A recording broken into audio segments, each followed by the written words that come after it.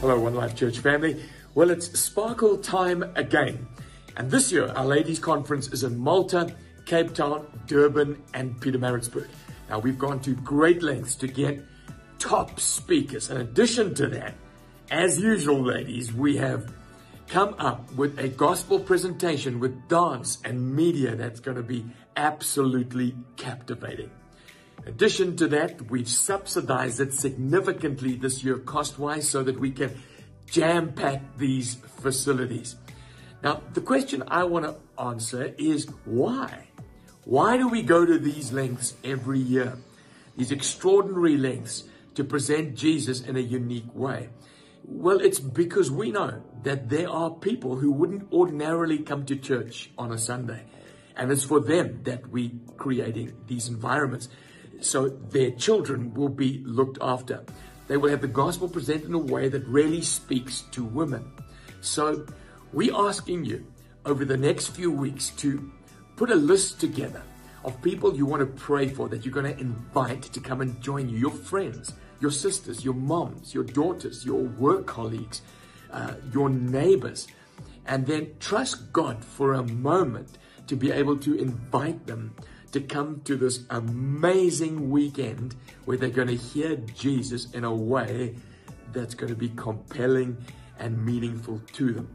So have a look at these details and then ask God to show you who to invite.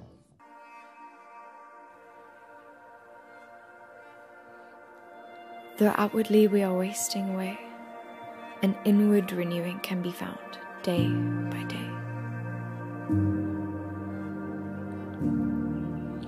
Though hard pressed, struck down on every side, we will fix our eyes on the light of the knowledge of God's glory displayed. For in all-surpassing power, a treasure is set in these jars of clay.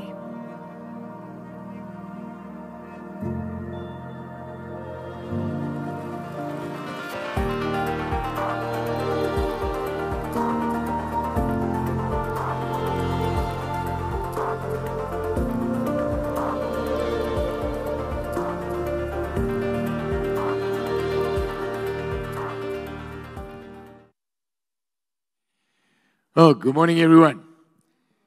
And good morning to those who are online. We've got 2 live broadcasts today because of the power issues in KZN. So welcome to those who are online.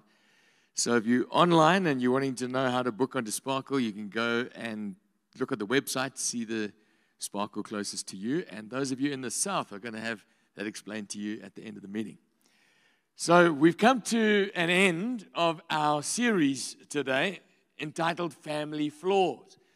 And what we've been doing is we've been looking at different families in the Bible that have really struggled. It's good to look at families that have struggled, eh? Gives us encouragement. And then preach the gospel into parenting and into marriage and into friendship, etc. It's been our holiday series. Now, today we end that by looking at what it takes to swim against the tide. To live in a world that is going mad, a world that is increasingly anti-Christian. How to raise our kids in a world where teachers and curriculum and social media and constitutions are increasingly setting themselves up against the Bible. And so the tribe, the family that we're going to go and look at today is in Daniel chapter 3. It's one of my most favorite chapters of the Bible. It places itself in Babylon, and there's a king on the throne there called Nebuchadnezzar. He was very full of himself, but he was like a world power. One day, he came up with this plan to build himself a statue 25 meters high. That's more than double the height of that back wall. 3 meters wide, a golden statue. Imagine how much that was worth. And his idea behind the statue was to get unity in his kingdom by getting everybody to think the same, to believe the same, to worship the same, to have a worldwide religion. And this is what he said. I'm going to get my bands to strike up a musical tune, and when they do, everybody has got to be the same, behave the same, worship the same, and then we'll have unity. He thought it was a great plan, and he issued the decree, and in fact, it worked. Except that in his kingdom, there were a group of people called the Jews who didn't worship idols. And so the astrologers that were around him noticed it and came to Nebuchadnezzar and basically told on them and said, listen, there's some Jews, and there's some pretty profiled Jews who are governors in Babylon who are not worshiping as you wanted them to worship. So he calls them in, because the penalty, if you didn't follow this worldwide religion, was that you were going to get cast into fire, into a furnace. So these three young Jewish boys, Shadrach, Meshach, and Abednego, wind up in front of Nebuchadnezzar, and Nebuchadnezzar says, is it true? Are you not worshiping as I told you to worship? Are you not thinking the way I told you to think? Are you not obeying me? Are you not coming into line? Are you creating division in the kingdom? And they said, listen, no matter what you say, we're not going to worship your idol. It says, in an instant, his attitude to them changed immediately. And he heated up that fire 7 times what it should be heated. These little Jewish guys had said to him, our God is able to deliver us from you, and he will. But even if he doesn't, we're not going to worship your God. So Nebuchadnezzar bound them up. He gives the instruction. The soldiers, because the fire was so hot, were accustomed to walking to a certain distance. Not very clever. They died as they threw Shadrach, Meshach, and Abednego in. Nebuchadnezzar took up his seat, front row. Sunday afternoon entertainment. He's looking into the fire. And he's astonished. They're not burning up. In fact, they're walking around. And then he leaps to his feet and he says, didn't we chuck in 3? I can see 4. And the 4th one looks like the son of the gods. At that point, he gets as close as he can get to the fire and he shouts in a very undignified way, come out. They come out, and his prefects and his satraps and his governors all gather around him. And they stand and they look. They're trying to touch these guys. What's happened? They don't even smell of smoke, it says. And then Nebuchadnezzar says, praise be to the God of Shadrach, Meshach, and Abednego, in whom they have put their trust, for he has delivered them. Verse 28. And then he promotes them. And then he protects them. He says, if anyone speaks badly about this God, we're going to tear their houses to shreds. We're going to cut them into pieces. And he has a moment in his life, this worldwide tyrannical governor has a glimpse of Jesus, and he understands that God is God. The next chapter is as fascinating as the first. God warns Nebuchadnezzar, humble yourself. God's revealed himself to him. He's basically saying, humble yourself and worship God. Nebuchadnezzar doesn't. It says there midway through that chapter that he was standing on his rooftop, surveying his kingdom, thinking there is no better king than me. And God makes him insane. He had warned him it would happen. He winds up in a field with the cattle, totally ungroomed. It says his nails looked like claws. His hair, he must have been quite a hairy dude, looked like feathers of a bird. And then in an instant, God restores his sanity and gives him back his kingdom. Babylon, this despicable world power which is forcing people to worship the one way, think the same way, is ruled by a man that God puts there and takes away and puts there and takes away. Now, the book of Revelation tells us that the generation that's living in the last days before the return of Jesus will be living in Babylon. Now, I don't think he's saying it's the actual literal place, Babylon. You know where Babylon is today? It's a pile of ruins in Iraq. Now, I suppose someone could rebuild it. Saddam Hussein, for those of you old enough to remember that guy, said he was going to rebuild Babylon. It didn't really work for him, did it? But I suppose with the money in the Middle East, they could do that. But the book of Revelation isn't talking about one particular place. It's talking about a worldwide religion, a worldwide pressure, a worldwide system, a worldwide dispensation that wants to force itself and impose itself on the world. And it says, book of Revelation, that the people who are living in the last generation on earth are going to be living in Babylon. Now, if you have a look over church history, that would be us. Or the generation immediately after us. But we're certainly living close to the end. So the question is, how do we live in this Babylon? What can we learn from Shadrach, Meshach, and Abednego? And what does the Bible say? Because that's the important thing that we've got to look at. So what we're going to be doing today is I'm going to give you a quick 5-minute summary of the first 17 chapters of the book of Revelation. And then we're going to go to chapter 17, which speaks about Babylon. And we're going to see how we can walk like Shadrach, Meshach, and Abednego in these last days. So firstly, some of you are going to say, but listen, I don't have much of an imagination. So every time I read the book of Revelation, I sort of like freak out because I can't picture what's being described. If you don't have a good imagination, hang on to your seatbelts today. I'm going to try to help you, but you can't read the book of Revelation without understanding there's a huge amount of symbolism there. And you've got to see, okay, so that's the picture. What is that picture telling us? So, example, when Jesus is called a lion, doesn't mean he grows a mane and whiskers. It means that he's a king, that he's ruling, that he's powerful. When Jesus is called a lamb, he doesn't have to become like a transformer and become all willy. It's talking about his sacrifice and his tenderness and his love and his care. And when the devil is described as the dragon, it's not like Puff the Magic Dragon. It is a dragon-like nature. So the book is full of symbolism. In addition, the book has scenes in heaven, scenes on earth, and you've got to know what you're looking at. Are you looking at something that's seen in the heavenlies, which is actually the spiritual power behind what's happening, or are you seeing actually what's played out on earth? Now, the book of Revelation starts like this. Chapter 1, old guy John on the island of Patmos, the disciple John. His rest of his mates are dead. They've all been martyred. He's in his 90s. Why did God choose John to live? While the rest of them lost their heads, were crucified, etc. But he chose John to give the revelation of judgment. Remember, John was the apostle of love. So this is written, this judgment time is written by the apostle of love. Imagine if Peter was given this revelation. Peter, who took out swords, chopped Eric's ears off, wanted to call down fire. Revelation would look very different if it was seen through the eyes of Peter. God reserves John.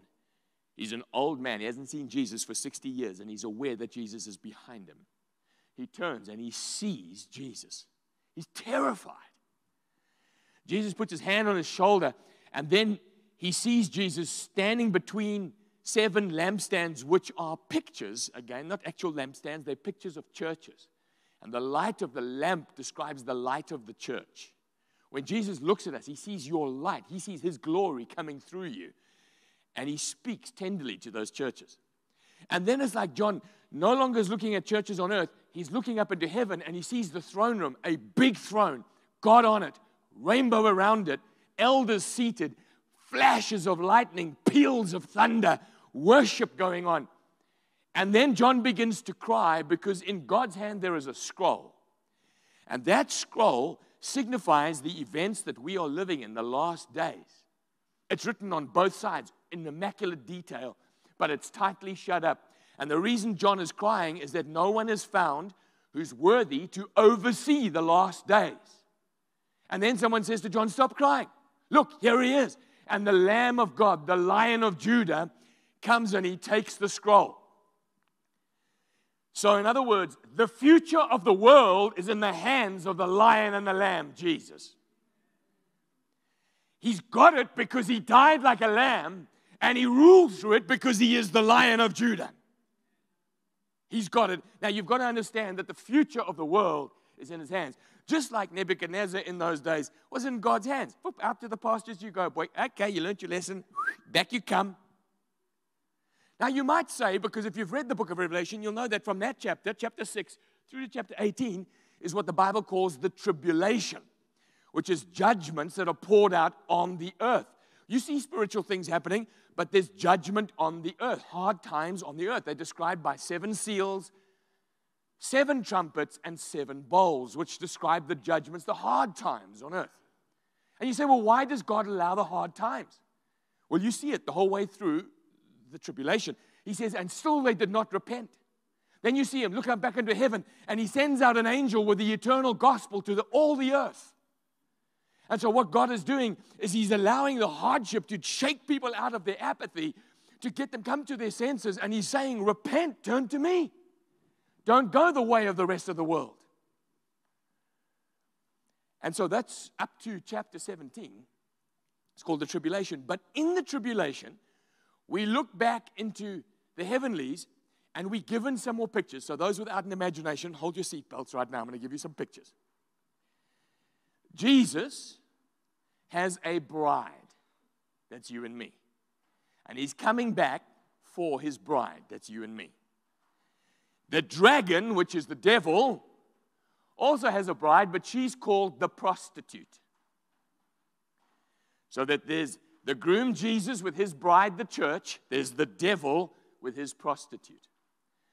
Now, the prostitute is a replacement of the church. It's an alternative to the church.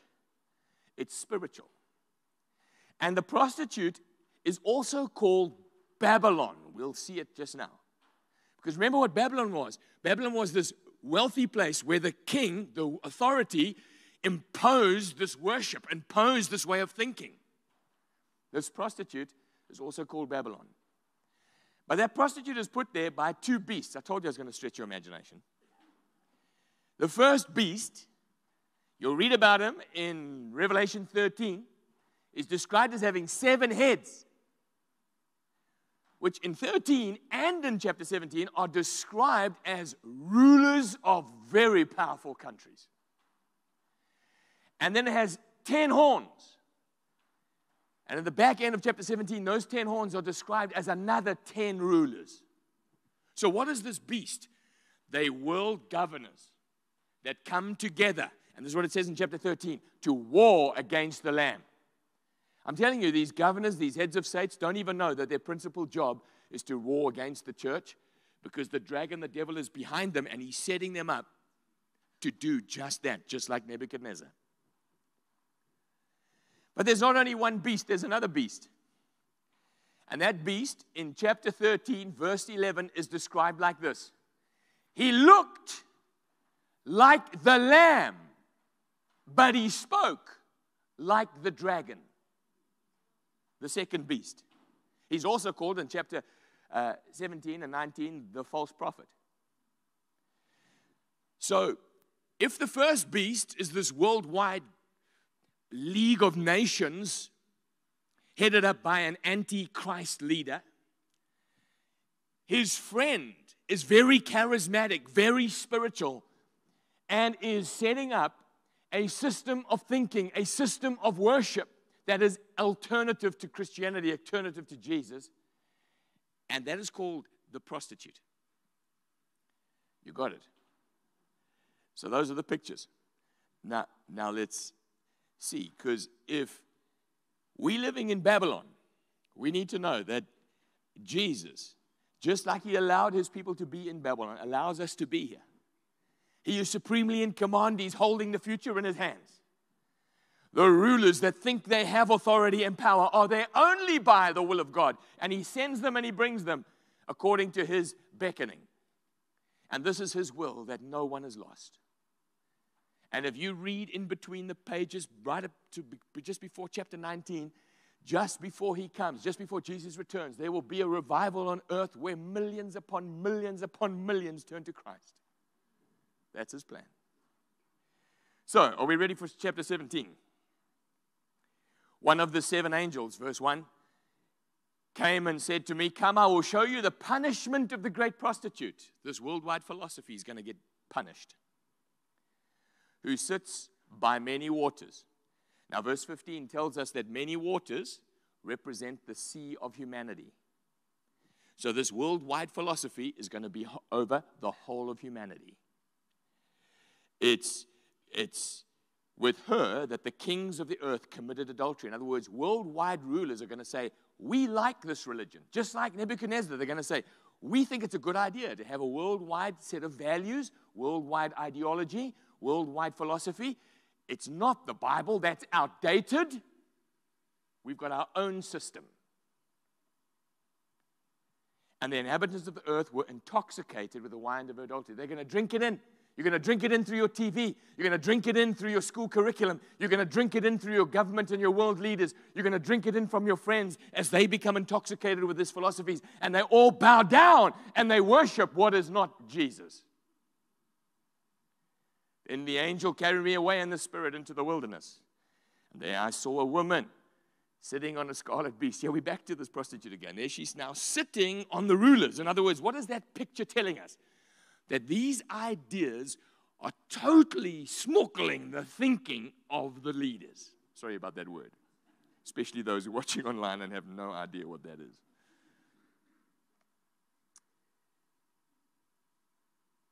She was sitting on the beast that was covered in blasphemous names that had 7 heads and 10 horns. Just in case you thought it was another beast. No, it's this one.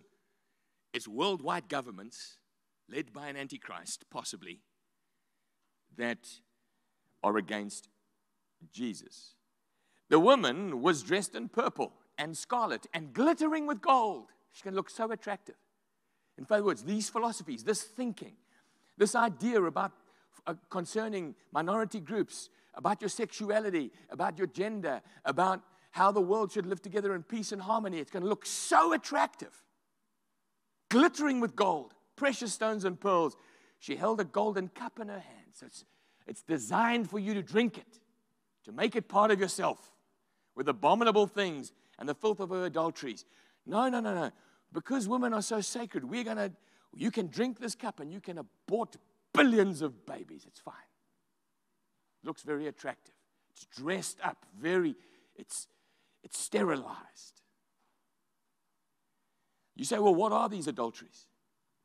Well, what is clear is that they're going to be anti the Bible, and they're going to move into, I think, the realm of your identity and actually even how the church should behave. The name written on her forehead was a mystery, Babylon the Great, the mother of prostitutes and the abomination of the earth. So in other words, to be called, for this philosophy to be called Babylon the Great, it means that it's very attractive, like Babylon was. It's very powerful, like Babylon was. It's pervasive. In other words, it's a world power, like Babylon was. And it's imposing. It's going to be forced on you. You say, God, nobody's going to force me to think in a certain way. How can they force us in this day and age with all our rights?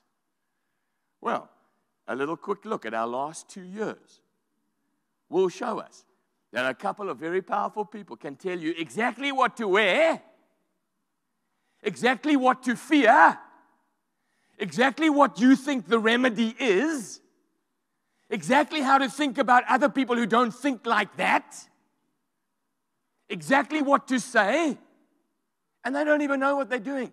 But it's a test run. They can flex it. They have power to control. Just think. Who was it that decided that the whole world should be shut down like that? Happened very quickly, very powerfully. It can happen.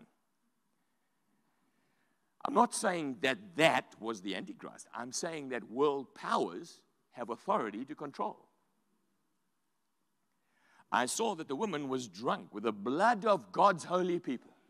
We want to shut down the churches. We want to shut down what they believe. We want to shut down what they worship. We want to take away their Bible because that is discriminatory. We want to adjust the way we want them to worship like we worship. We want them to think like we think. Then we will have world peace and world harmony. The blood of those who bore the testimony to Jesus. And when I saw her, I was greatly astonished. It's like John looks and says, surely not. Surely the church can't be gobbled up by her. Surely people can't think like her. Surely Christians aren't going to go down and worship like this. The angel says to me, why are you astonished? This is exactly what the devil was planning. They have one purpose. These kings, these rulers, these architects of this philosophy, they will give their power and authority to the beast, and they will wage war against the Lamb. You shouldn't be astonished. Just like Shadrach and Meshach and Abednego were pushed into a corner, you shouldn't be astonished if that happens in the last days. But the Lamb will triumph. Just like it was in Nebuchadnezzar's day, it says here, but the Lamb will triumph over them because he's the Lord of lords and he's the King of kings. And in case Nebuchadnezzar forgot, he just stuck him into a field to remind him that Jesus is the Lord of lords and the King of kings. And with him will be all his chosen and faithful followers. Now, if you go on to read the chapter, we haven't got time for it, you will see that the way Jesus overcomes Babylon, that harlotry, that way of thinking, that worship, all those ideologies and principles, is that the beast takes her out. In other words, world rulers suddenly decide, we don't like all these philosophies. We're going to change them and implode it on itself. And so it'll self-destruct, the beast and the lamb. The beast and the prostitute. And so, before we just go and wrap this up, let's go back to Nebuchadnezzar's Babylon. And so what can we learn from Shadrach, Meshach, and Abednego? Because we can see that the parallels are very, very close. So the first thing we can see is that the astrologers came to Nebuchadnezzar and says, there is a group of people that are not worshiping what we worship, the Jews. What you see is these three guys and the Jewish community, they're worshiping together. What we get from the book of Daniel is that don't try and go through Babylon imperialism on your own. Do not forget to meet together as some are in the habit of doing. Because when you go on your own, you're like a sitting duck, man. You'll drink in, your kids will be given the cup to drink, and next minute you'll be floating down in the ideologies of Babylon. I travel around the world a lot, and one of the things that's most heartbreaking to me is to see South Africans that go abroad who think it's a better decision, but I'm telling you, Babylon is starting out there in the Western world and then creeping its way into us. And they think they can go into Babylon itself and not be in a good, healthy local church, and their kids are going to be fine. Or when their kids go to school, and they're sitting in the midst of Babylon, and they're drinking the milk of Babylon, and they're not in a community of believers, why are they surprised when they hit teenagehood and they're thinking like Nebuchadnezzar? The lesson I think we learn is that we worship together. I'm not talking about like having a kibbutz and we all go and live in the same place. I'm talking about you come together to worship, to pray together, to stand together. That's why connect groups are so important. Where people get into your home and you get into their home and you share your faith together. Don't try to be a sitting duck.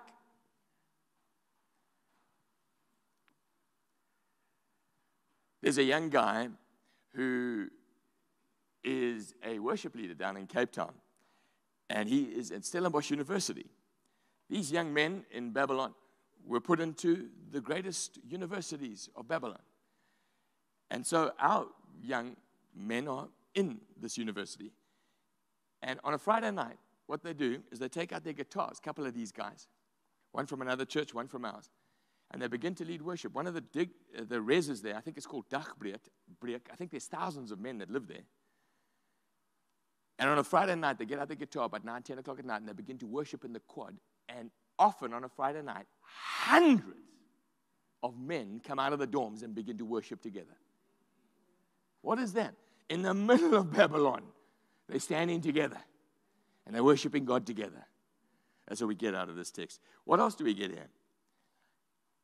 We do not need to defend ourselves before you in this matter, they say to Nebuchadnezzar. They call him your majesty, so they're not being irreverent. They're just saying, we're not on the defensive here. Listen, if you know how this thing ends, you are not on the defensive. The kingdom of God is forcefully advancing. And forceful people lay hold of it. You don't have to excuse yourself or apologize or get onto the ropes. There's a man who is in our Woodstock site. He's the MD of a multinational.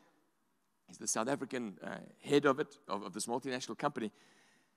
And the headquarters, I don't know where it is, somewhere in Europe, issued a decree that everybody had to choose between one of the pronouns that describe their gender.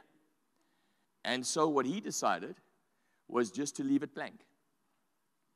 And so he was called to book by the top brass on a Zoom call.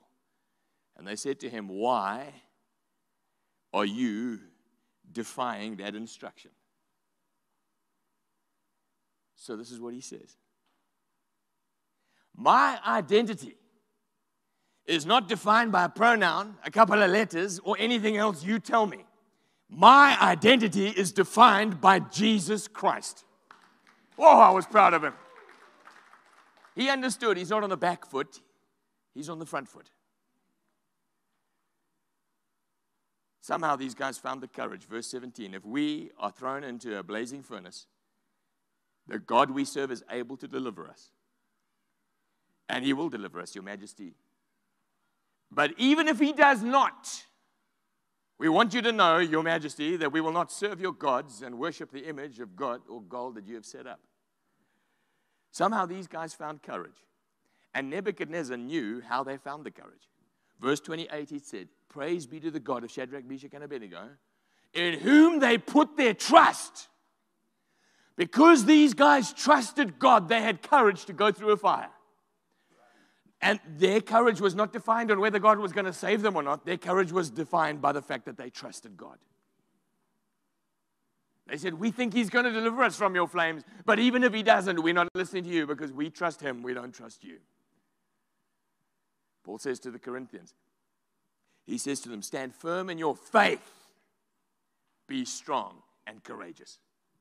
In other words, your faith gives you your strength and your courage. So here's the question, and I'm going to just summarize this very quickly because we've run out of time. What did Jesus say about you and about the end? Because if you know that, you can trust him not only with salvation, but you can trust him with the future. You can trust him with what he's going to do to Babylon. We've already seen in chapter 17 that the worldwide philosophies of this age are going to come crumbling down. All these ideas are going to come crashing to the floor.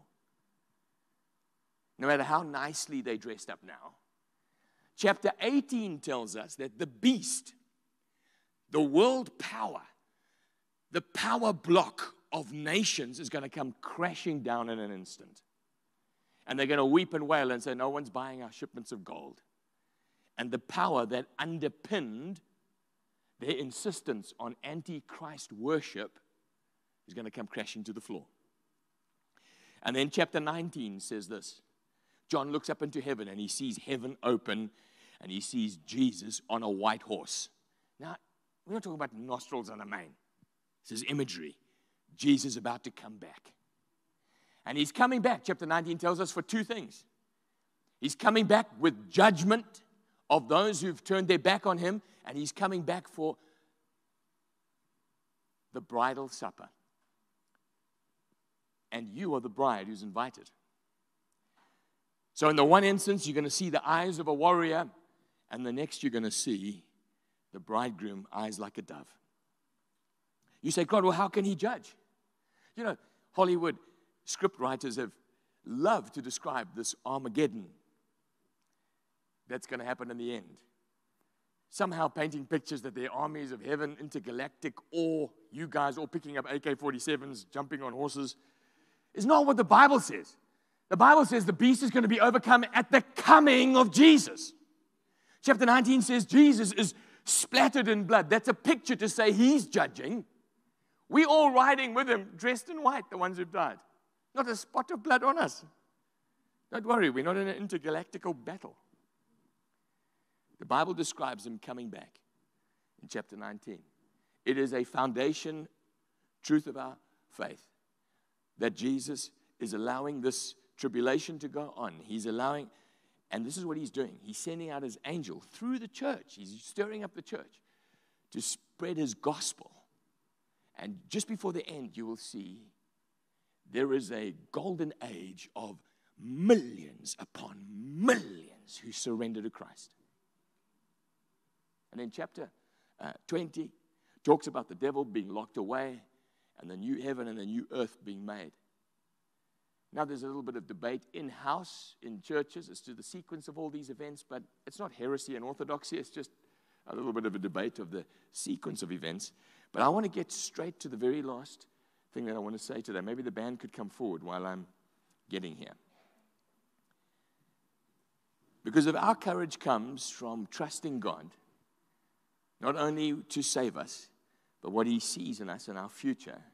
We need to know how He describes it. So here's one last picture. For those who are battling with the images, stretch your mind one last time. In chapter 21, He describes the people of God who are going to be with God for all eternity. The previous chapter had also described all those who had chosen their own way, which winds up to be hell. Do you know what hell is? Anywhere that God is not. It's a place that people have chosen to go. They said, blow you, Jesus. I want to do it my way. I want to take my hatred. Imagine hatred in eternity away from the goodness of God. What that's going to look like. That is hell. Imagine jealousy an eternity away from the goodness of God. At the moment, God sustains all things by His powerful word. But there is coming a moment where He says, okay, I'm going to give you over to yourselves. Off you go. You don't want to be with me, so that's where you're going. It's away from light, goodness, love, God Himself. That's where it is. That's where judgment is. That's what the lake of fire is. That's where everyone's going that is not responding to the gospel. And so one last time, what He does, He describes what His people look like. And so in chapter 21, He gives us some pictures. One is a bride. We're familiar with that one. But the one I want to focus on here, He says, here's His people, His bride, and He uses them interchangeably. Here's His people, His bride, the city.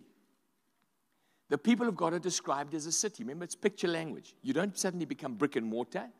It's a picture to describe you. And this is what it says. Then I saw the new heaven and the new earth, the holy city, the new Jerusalem coming down. It shone with the glory of God. Didn't need any sun or moon because God was inside. The goodness of God is with us for all eternity. No more crying, no more shame, no more sin, no more hatred, no more rape, no more pedophilia. It's gone. The glory of God is in the midst. It had a great high wall with 12 gates around it and with 12 angels at those gates. Why does He describe the people of God with a wall around it? What does a wall do? A wall makes it clear you are in or you're out. That's what a wall does. Is that like a gray area? A little bit of Babylon, a little bit of Jesus. A little bit of Nebuchadnezzar, a little bit of the church. There is a wall. You are in or you're out. That's what the city looks like. Fortunately, it has gates in it. That's how we get in. And He's inviting the world to come in. The Bible says He doesn't want one to be lost. He doesn't want one to say, blow you, God, I'm going for eternity by myself. Those gates also signify what happens at the gates. There was elders there. There was government there. We're not going to float around in a fluffy white cloud and disembodied spirits like little chubby angels with wings on. He's using imagery to describe a future that is far better than we've ever known before. And it's had removed from it for all eternity. So if you look right at the very end of your Bible, this is chapter 21, only one more chapter to go. He's saying this is what it's going to be like. And like Shadrach, Meshach, and Abednego, we can say, we trust you, God. Because you are good and you are holy. And we shouldn't be surprised if Babylon's trying to force things down our throat. And if Babylonian idealists were listening to me right now, they would start hissing at me. How dare you say it? Jesus said it. He is the way, the truth, and the life. There's no other way to the Father except through Him. Let's stand together.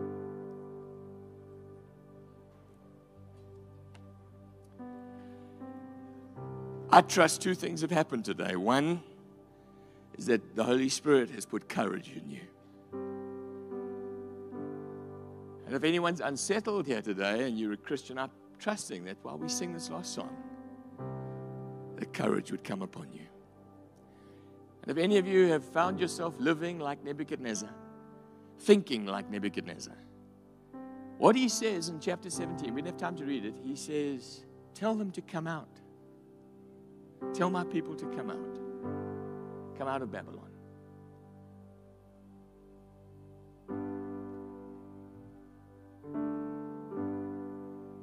And the bride comes down she's made herself ready, it says in chapter 19, dressed in a robe of righteousness. Jesus says, I'll make you righteous. Just trust me. You don't have to be Babylonian. You can be in Babylon, but not of Babylon.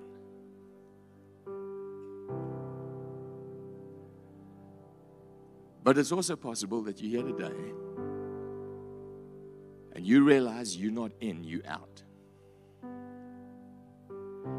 And you realize now why you've been dragged to this church service, or why you might even brought yourself here. Is that the eternal gospel has gone out, the good news that you don't have to spend eternity away from God. That the gates are open. That Jesus says, surrender to me. Trust me with your future. Trust me with your salvation. Trust me with your health. Trust me. Are you ready to trust Him today? Let's close our eyes. Are you ready to surrender to Him today? Just raise your hands toward heaven. If you're ready to do that today, just raise your hands toward heaven. Well done. Well done. Well done. I'm going to lead you in a prayer, those who've raised your hands. And this is a prayer of surrender. It's a prayer, like Nebuchadnezzar said, praise be to the God of Shadrach, Meshach, and Abednego. He's the King of Kings. Pray this prayer with me. Lord Jesus, I surrender today. I surrender to your Lordship. I put my trust in you, God of heaven, God of earth. I ask you to bring me into your kingdom.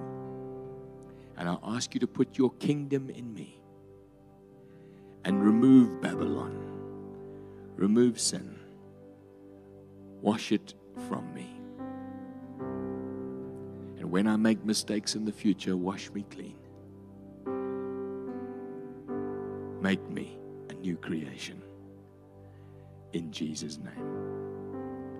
Father, I pray for those who've whispered that prayer today, those who've surrendered today, that you would knit them into your body. Your word says that the Lord added to their number daily those who are being saved. If you're watching online, I'm going to encourage you, get hold of us or find a church near you that preaches the gospel. You don't want to bob around in Babylon alone. Let's worship God together. Lord Jesus, we worship you. We choose to worship you.